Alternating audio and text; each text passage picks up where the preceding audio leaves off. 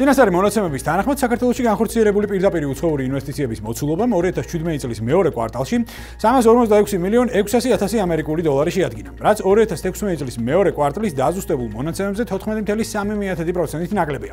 მიმდინარე წლის პირველ ნახევარში განხორციელებულმა პირდაპირმა უცხოურმა ინვესტიციებმა 751 მილიონი ამერიკული დოლარი შეადგინა, რაც წინა წლის შესაბამისი პერიოდის დაზუსტებულ მაჩვენებლებზე მხოლოდ 5.9%-ით ნაკლებია, თუმცა ეს მაჩვენებელი უმეტეს შემთხვევაში გაცილებით აღემატება წინა წლების ანალოგიურ პერიოდში დაფიქსირებულ საინვესტიციო შემოდინებებს.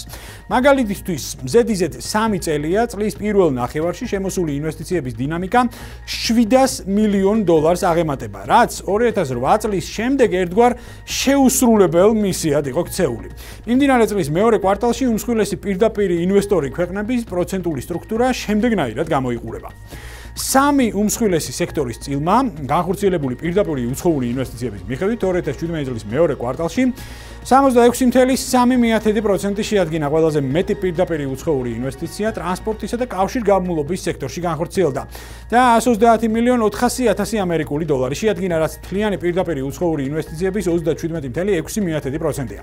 მეორე პოზიცია უჭირავს მშენებლობის სექტორს 70 მილიონი ამერიკული დოლარით, ხოლო მესამეზე სასტუმროებისა და რესტორნების სექტორი მოდის 29.300.000 ამერიკული დოლარით.